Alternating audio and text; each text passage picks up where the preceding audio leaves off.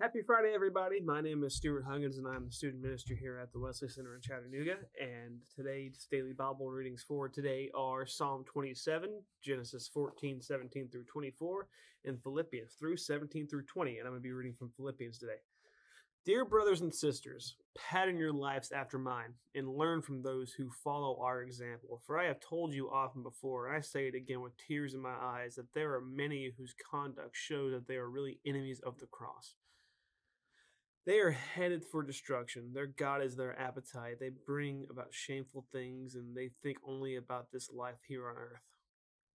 But we are citizens of heaven where the Lord Jesus Christ lives, and we are eagerly waiting for him to return as our Savior. So this is pretty cut and dry, right? Paul is talking in this letter to the Church of Philippi, and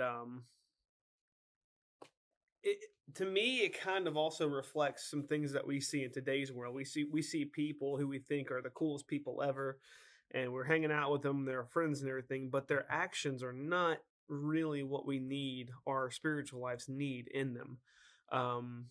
We might think they're fun to be around, but they might be a really, really negative influence on us. And maybe that being a quote unquote toxic person in our lives, personality wise, really draining you down. And not to say that, it's someone who's usually a pretty good person to you. They have one bad day, and that just, that one bad day reflects for them that one day. These are people who are every single day this exact same rinse and repeat thing they have going on in their lives. It's become who they are.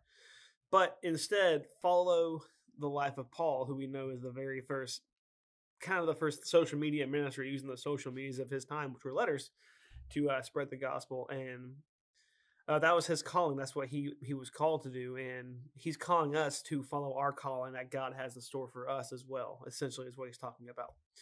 So I want to encourage you guys to not follow along with the trends of today's world, because the trends of today's world, a lot of them are only focused on our earthly lives here today, and not our spiritual lives in hundreds of years down the line.